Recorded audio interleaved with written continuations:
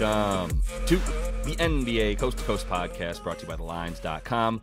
Coming to you from the West Coast, Josh Lander, joined as always by Nate Weitzer on the East Coast. And we're both coming to you from a Tuesday here where we have an off day in the NBA, but we are getting ahead of this Wednesday slate with a ton of games as we all come back in one big hodgepodge of NBA slate for Wednesday night. So continue to follow along. We're going to bring you best bets in this video. We also have our play of props up for you as well. Doing really well in the best bets, I will say right now. We went 3-2, but that's just because I lost a little like baby quarter unit bet. Overall, the best bets there went plus 1.9 units, actually carrying the play of props a little bit, but up plus in both, and on the season up plus 5.15 units. So we'll continue to roll along. Like and subscribe to that page. You can check us out each and every weekday this season. Also head to thelines.com. You can use that odds finder tool that we have up on the site right now. Make sure that you're getting the best odds available to you from all of these books that are giving us bets in the NBA this season.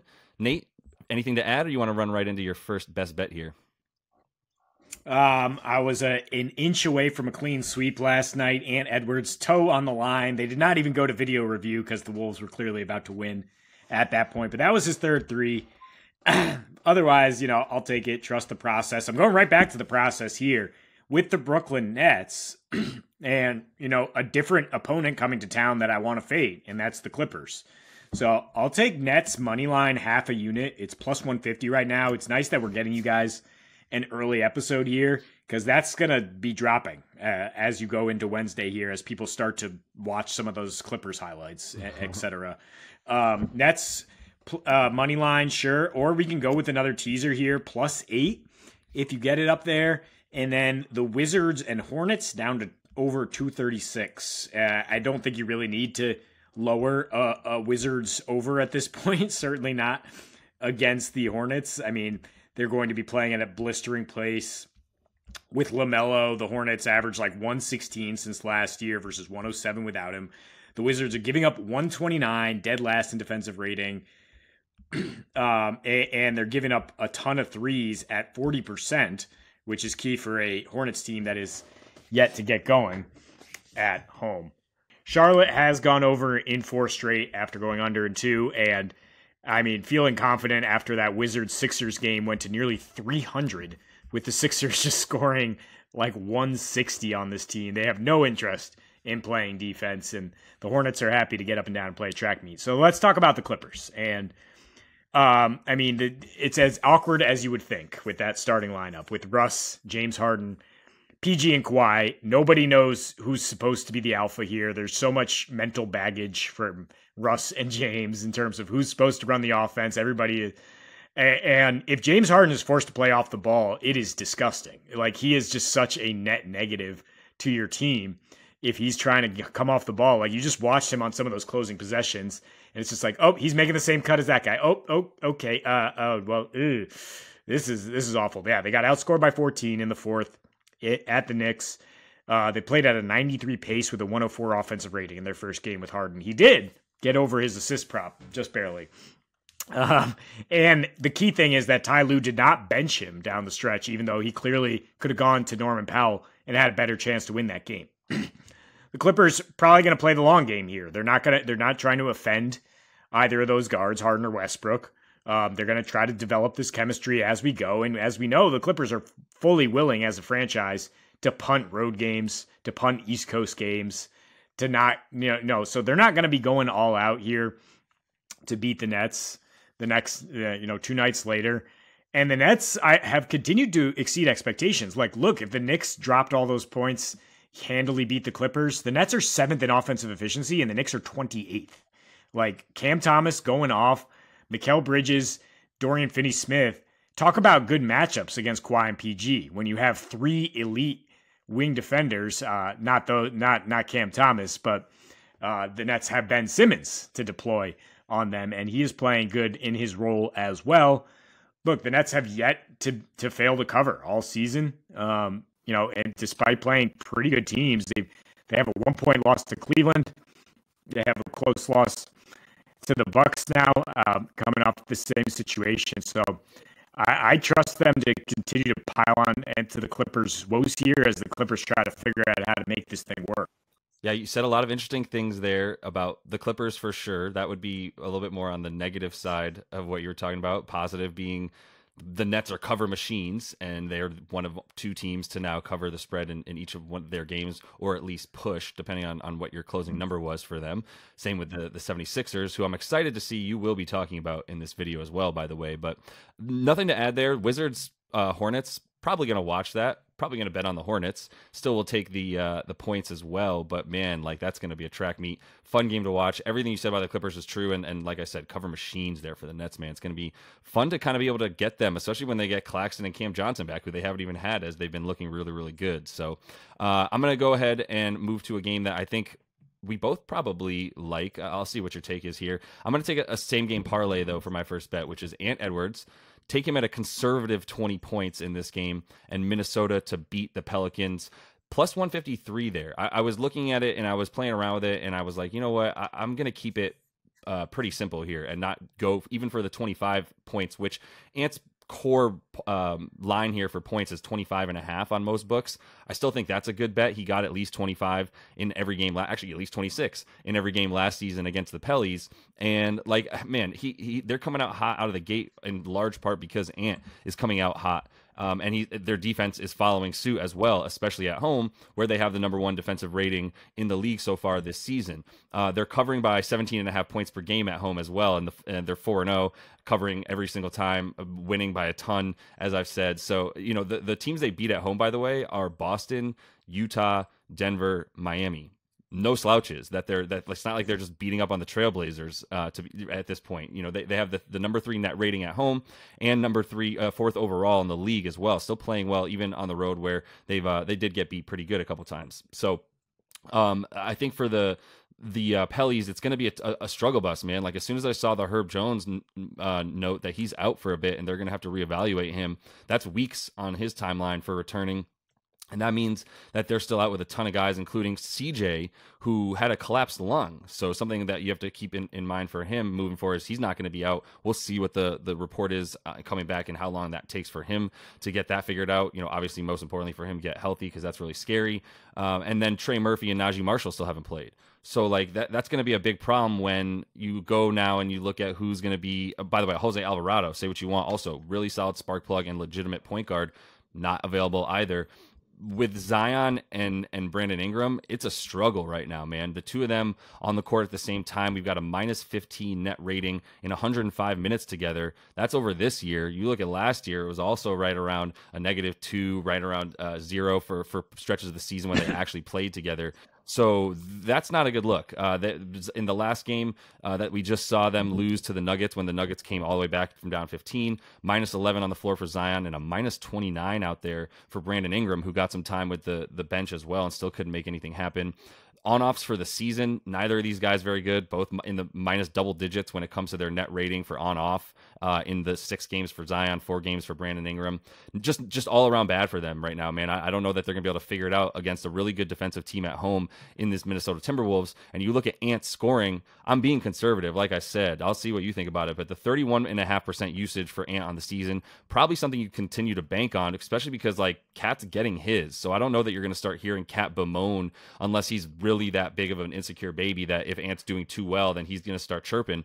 But for now, it's fine. He's getting his more than 16 shots a game for Cat, which should be enough for the best shooting big man of all time, putting that in air quotes. And for Ant right now, he's got a 15.6 net rating in 36 minutes per game. These are his per 36 numbers, and they're very, very good. 28 points per game, nearly 7 boards, and nearly 5 assists, with a hefty nearly 4 turnovers as well. But we'll let that slide for the props that we need him to hit tonight. He's shooting out of control, and I was a little bit worried at first, the 47.5% that he's shooting from 3. Will we see some progression? Probably, but we actually already saw it last night when he went 2 for 8 from deep and still scored 38 points in that win that they had on Monday. So I think he's good for the 25. He scored that in all but one game this season, and like I said, 25 plus in 3 games versus his last 4 versus New Orleans, dating back to 2 seasons ago. Yeah, you could go up to 25 here and feel pretty comfortable with Herb Jones out. Yeah, the Pelicans don't really have someone to throw at him. And Cat, yeah, while he's not the man on offense, and I think he's understood that, he's still buying in on defense. And the key here, yeah, is Minnesota should be able to pack it in against the Pelicans team that's missing their best perimeter scorer now in CJ. and is going to have awkward spacing with Zion and Ingram being the two guys there. So I'm with you on the Wolves there. My second pick, yes, I am talking about the 76ers and Celtics, but I'm going with a player prop here. Kristaps Porzingis, 17 points, or over 1.5 3-pointers made. Both pretty good odds here after a couple quiet games. And I mean, the logic here is you got to pull Embiid away from the hoop. You got to make him respect the range, which Porzingis has. I mean, he hit a couple of 30-plus point 3-pointers there in the opener, went 5 for 9 from deep. Since then, again, he's been quiet. There's been a lot of blowouts or that one road loss the Celtics are coming off, but he's averaging 2 threes a game on 5 attempts. This is Joe Mazzulla ball. You got to get him up. They're 3rd in 3-point attempts, 4th in makes, and 11th in percentage. And Al Horford, being the guy who's trying to draw Embiid away, his last 4 against Philly, has gone 12 for 28 from 3 in just 27 minutes. That's a 43% clip. The Zinger went in his last 4 against Embiid, 19 points per game on a 28% usage rate, 6 for 16 from 3. So I think, more minutes in this matchup and the spacing that the Celtics are able to play with, the rotation they're able to get the defense into, you should be able to get some looks for your big man here. The Sixers defense is inflated. I mean, that's the second biggest reason here to look at this is look at their opponents. It's the Suns without Book Beal, the Raptors twice, the Blazers with Scoot running the show, the tanking Wizards, and the clunky Bucks in their debut. Despite that, slightly below average opponent 3-point shooting. And that is a very favorable slate for your pack-it-in defense. They also allowed the 8th most threes to centers last season because of this exact logic. People trying to pull Embiid away, make him work so that he's not as fresh on the offensive end. Yep, 100%. I like your angle in this one, and I kind of like the Celtics in this one as well. I do think there's a little bit of who have you played, Philly? Even if you see Phoenix on there, like you said, no Booker, no Beal, no real competition, really a ho-hum win for them by double digits, and everybody else that you mentioned. So the small spread here for the Celtics, who, look, they lost a game on the road already, like we saw to the T-Wolves, who I already mentioned are the best team at home basically on the season, at least 3rd best net rating and best defensive team. So I think we'll see what Philly's made of. It's always going to be a good game. Embiid went for 40+ in the last 2 that they played last year. So, that's fine. It's not relevant to your bet. Just also going on my own tangent about how that's going to be a really good game. And maybe that you like a little bit on the Celtics in that one. But it was a stay away from me for a reason. My final pick here is an over on a game that I also am teasing because I wanted to get it down a little bit, and I was torn between 2 bets. So I'm teasing Toronto and Dallas down to 218.5 on their total. It opened at 221, up to 222 as we're recording this. So I got to take the 218.5 after teasing that down 4 points over that. And then Houston plus 7.5. They're plus 3.5 right now. They also opened at 4.5. And so we lost a little bit of value there, but I'm going to tease it back up above that number to 7.5. Let's start with Toronto, Dallas.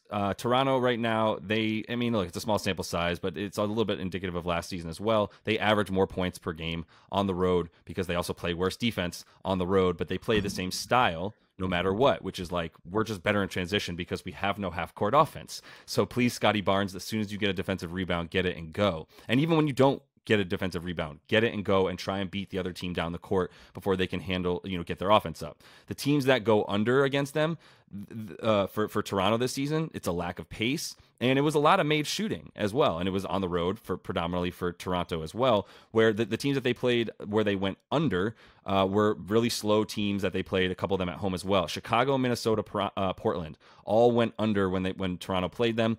They're all bottom 5 in pace. The 3 teams we're talking about going over, Philly split one, but they went over in the first meeting. Milwaukee, San Antonio, all top 11 in pace on the season. So they are going to play a little bit more up to their comp and get it and go. And the teams that play this pressing attack style offense are susceptible to them getting in transition on made baskets or otherwise, like Dallas, who I don't think we can expect to play defense anytime soon. They're 4th in offensive rating on the season, 19th in defensive rating. Maybe Derek Lively gets a little bit better, but there's not much there for them. Maybe Maxi Kleba comes back. It's still not great on the defensive end at that point. So I think, you can continue to expect the way that they've been playing to be how they continue, which is a lot of offense, decent pace, still 12th in pace for Dallas. Even though Toronto plays at a slow pace, they still get it out and go, like we said, because they don't want to play half-court offense. Luka, unstoppable, and has really owned OG, who you expect to be guarding him, Anunoby. Last 3 meetings versus him, 33 points a game, 10 boards, and 7 assists. That's in 40 minutes. He's still playing more than 37 minutes right now per game, so it's pretty much his numbers and averages that he's already got against him on the season. 32 points per game, 10 boards, 9 assists. Like he's damn near unstoppable right now. And the good thing about the offense in this game is even when Luka's off the court right now for the Mavericks, they still have an 118 offensive rating, much better than when he was off the floor last season where they really couldn't get buckets. So lastly, Houston, not bad. Not a bad team. And something that we're going to all start saying, I think, which is like, this is a good defensive team on top of the fact that we know Ime comes in and plays a defensive-minded style and really, presses defense as the most important thing to his team. Like, they also have pretty good defensive players. Dylan Brooks notwithstanding. Obviously, still have Jayshawn Tate out there. The only real negatives on defense at times, Jalen Green and Fred VanVleet, to be honest with you, and a little bit of Sengun down low as well. But he's been able to hold his own as well as the starting center recently, who, if you followed me on him last night, I really hope you didn't, because he made me look the complete fool when I tried to take an under on his PRA, and he had a double-double with assists in that game. He was looked unbelievable in that game. No defense for DeMontis, unsurprisingly. My bet on that one. But now I'm going to back him and his squad to take on a Lakers team that trouble with injuries, man. Like AD, not sure if he's going to play after leaving the fourth quarter against Miami. That would make them mean they're probably playing without AD, Rui, Jackson Hayes, Gabe Vincent, and Jared Vanderbilt, who are both out for multiple weeks. That's going to be tough on a LeBron James, who's really good when he's on the floor. They have their best offensive rating of 113, which is still not very good. That's why they're in the bottom 7 in terms of offensive rating on the season for the Lake Show. And honestly, even when AD's out there, I don't really know that it's that helpful right now with him on the floor. Much worse offensive rating than when he's off the floor, because he just hasn't been in his aggressive self that people who wanted to vote for him for MVP might thought he would do. I think they're going to be in trouble with LeBron needing to carry the bulk of everything that happens on both sides of the floor without those guys and a Houston team that's young and fresh and at home. Give me the points. I am fully on board with the Dallas over. They just went over with the Magic here. A team that you would expect to go under in most situations. I think you might be stepping in it here with Houston. I think they're feeling themselves after beating a shorthanded Kings team that's, just came out completely flat. I mean, Dylan Brooks, yes, he's shooting out of his mind. What does he do? He pokes bears. Steph Curry made him look stupid. They won by double digits, the Warriors. LeBron James is the bear he poked last year. So if LeBron's got to carry this offense and play on both ends against Dylan Brooks, that's bad news for Mr. Brooks. Austin Reeves got it going against the Heat. They lost to the Heat, but by transitive property, we can't trust any result from the Heat in the regular season. So to say the Lakers lost that game, I don't know. And if Anthony Davis is active and you're saying the Rockets have no weaknesses defensively, he's going to eat Sengun alive. Like defensively, he is a baby compared to Anthony Davis. So plus 7.5, a little more comfortable, but I would be very wary about saying like Houston is going to win this game at home. Yeah, I like the 7.5 a lot if AD doesn't play, and I kind of like it even if he plays, because I just haven't seen it from him this season. Like, I agree with you that he's capable of eating Sengun alive.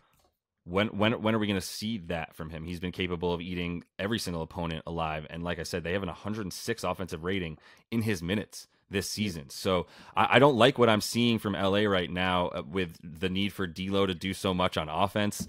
And even if Rui doesn't play, Austin Reeves hasn't looked like himself. He came back a little bit more against the Heat. We'll see if that like turns him up a little bit, but still, this total is low for a reason. And I think if I get it up to like 7.5 like that, I think that the low total will be helpful in this game, probably staying pretty close down the stretch. So we'll see in this one. It's a little bit dangerous. Keep an eye on if AD plays, and if he does, don't feel the need to just tail this tease here, but definitely like the over in that Dallas game, like you said. So that is all the time we have for you in this one. Continue to follow along. Also have our Play a Props video up for you today for that Wednesday slate in the NBA. So until we see you next, happy betting.